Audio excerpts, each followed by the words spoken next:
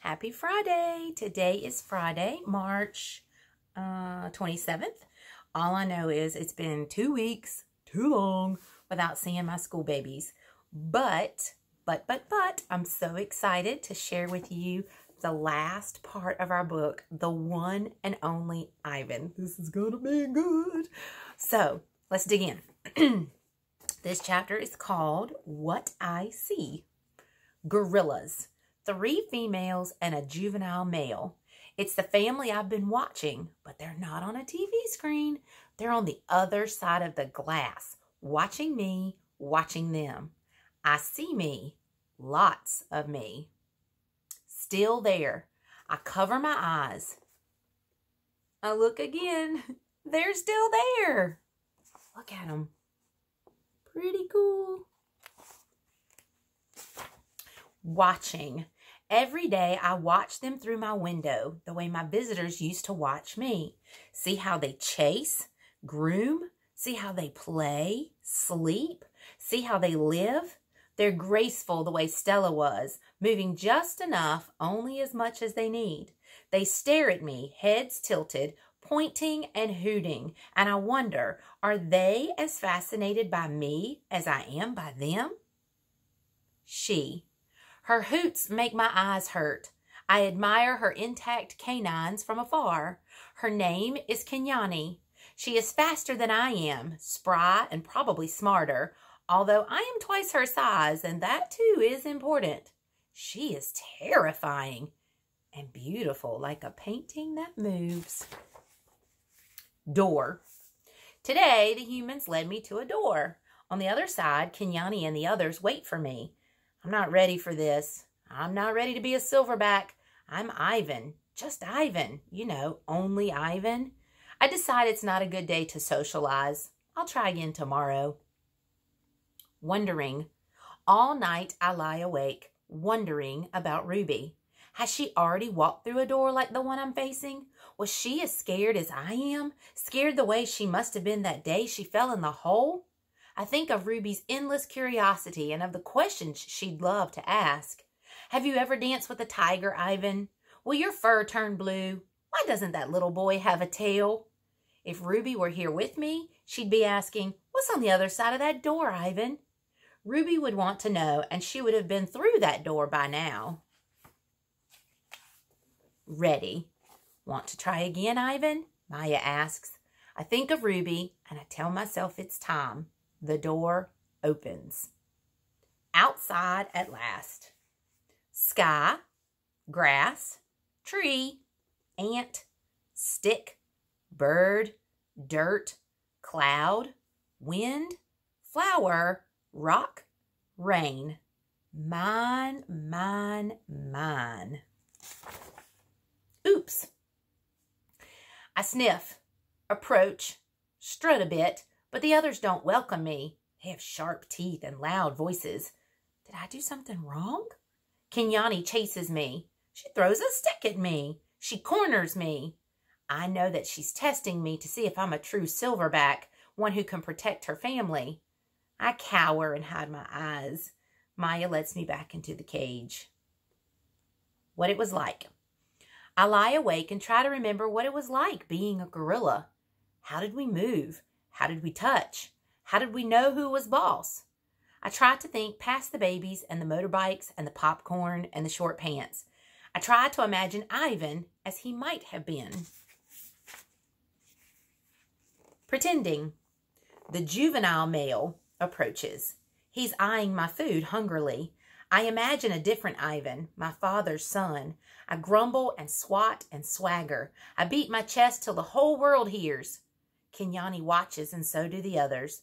I move toward the young upstart, and he retreats, almost as if he believes I'm the silverback I'm pretending to be. Nest. I'm making a nest on the ground. It isn't a true jungle nest. The leaves are inferior, and the sticks are brittle. They snap when I weave them into place. The others watch, grunting their disapproval. Too small, too flimsy, an ugly thing to see. But when I climb into that leafy cradle, it's like floating on a treetop mist. Here's his nest. More TV. Maya wants me to go back to my glass cage. I can tell because she is tempting me toward the door with a trail of tiny marshmallows. I try to ignore her. I don't want to leave the outside. It's a cloudless day and I've found just the right spot for a nap. But I relent when she adds yogurt raisins to the trail. She knows my weaknesses all too well. In the glass cage, the TV is on. It's another nature show, jerky and unfocused. I expect to see gorillas, but none appear. I hear a shrill sound like my toy trumpet. My heart quickens.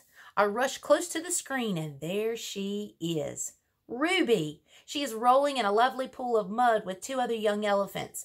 Another elephant approaches. She towers over Ruby. She strokes Ruby, nudges her. She makes soft noises. They stand side by side just the way Stella and Ruby used to do.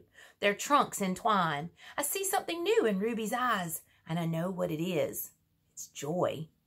I watch the whole thing, and then Maya plays it again for me, and again. At last, she turns off the TV and carries it out of the cage. I put my hand to the glass. Maya looks over. Thank you, I try to say with my eyes. Thank you.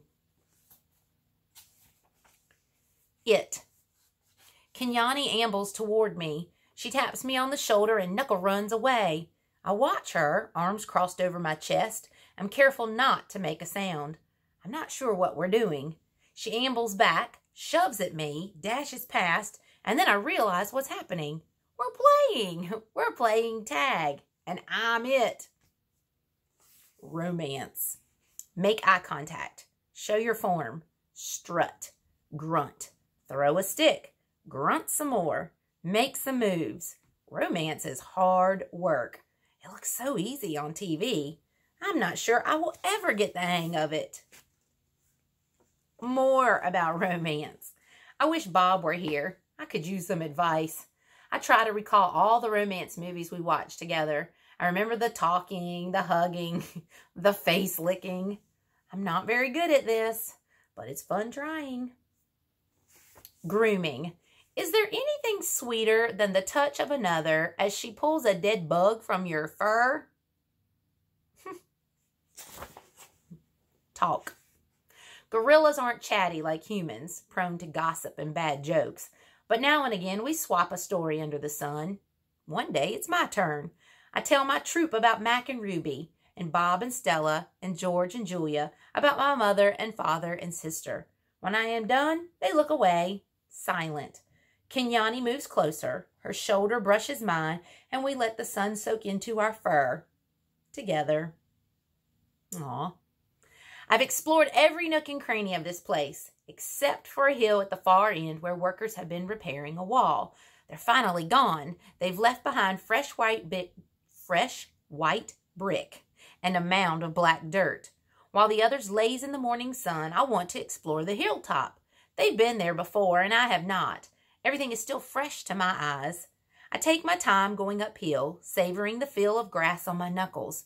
The breeze carries the shouts of children and the drowsy hum of bumblebees. Near the top of the hill is a low-limbed tree, the kind my sister would have loved. The wall is endless, clean and white, stretching far down to the habitats beyond my own. It's high and wide, carefully built to keep us in and others out. This is, after all, still a cage. It rained last night, and the pile of dirt is soft to the touch.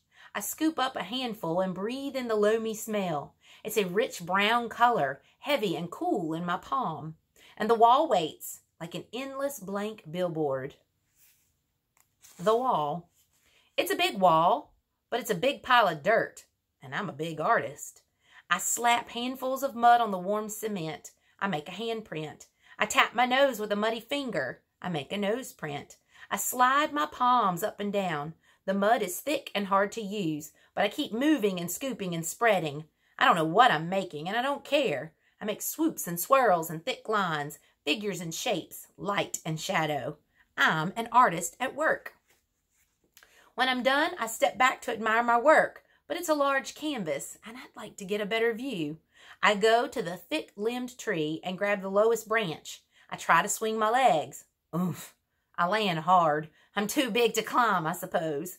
I try again anyway, and this time I pull myself onto the first limb, grasping for breath. One more limb, 2, and I can't get any farther. Perched halfway up the tree, I see my troop, still dozing contentedly. I take in the wall, splattered and splashed with mud. Not much color, but lots of movement. I like it. It feels dreamy and wild, like something Julia might have made. From my seat in the tree, I can see beyond the wall. I see giraffes and hippos. I see deers with legs like delicate twigs. I see a bear snoozing in a hollow log. I see elephants. Safe. She's far away, belly deep in tall grass with others by her side. Ruby. She's here, Stella, I whisper. Ruby's safe, just like I promised. I call to Ruby, but the wind tugs at my words, and I know she'll never hear me. Still, Ruby pauses for a second, her eyes spread wide like tiny sails.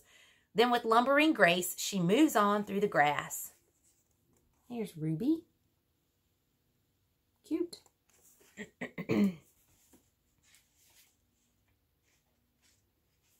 Silverback. It's a cloudy evening, chilly and drizzly. Dinner is on its way, but I don't care. At night we sleep in our den, but I'm always the last to head inside.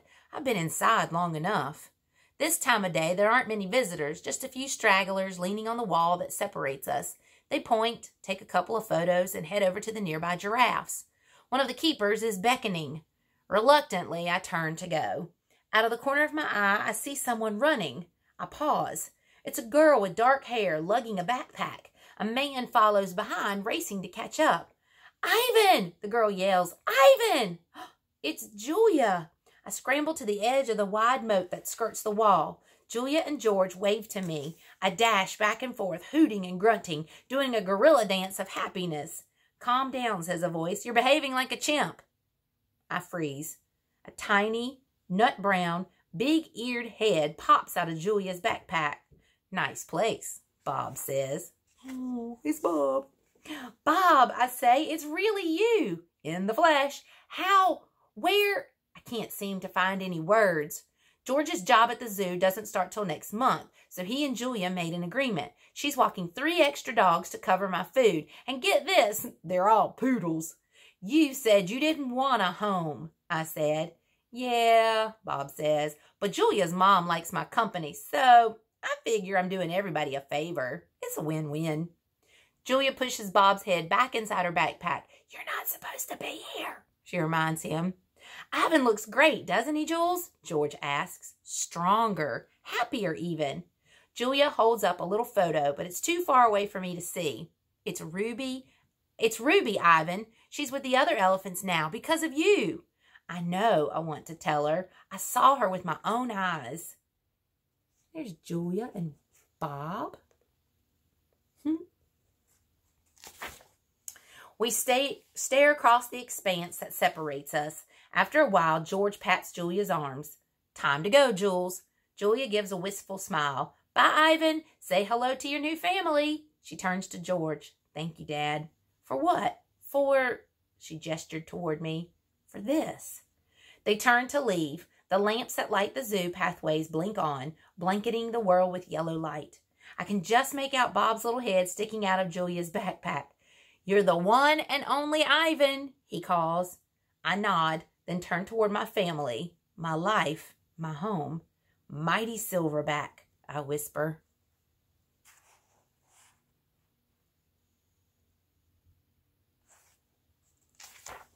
The end. Aw, I'm sad that it's over. That's a good book, boys and girls. So now, this is what I need you to do. I need you to go to the Hertford County Public Schools website, click on Renaissance Place, and I need you to take your AR test so I can see how you do. Okay? Okay. They say that there's going to be a movie, The One and Only Ivan, so I'm going to look for it and see what I can do about creating us a virtual movie date or something. We'll figure it out. All right? Come back Monday, and I'll have a new book. Not sure what it is. Gonna figure it out. But anyway, know that I love you. I hope you have a wonderful weekend, and I'll see you on Monday.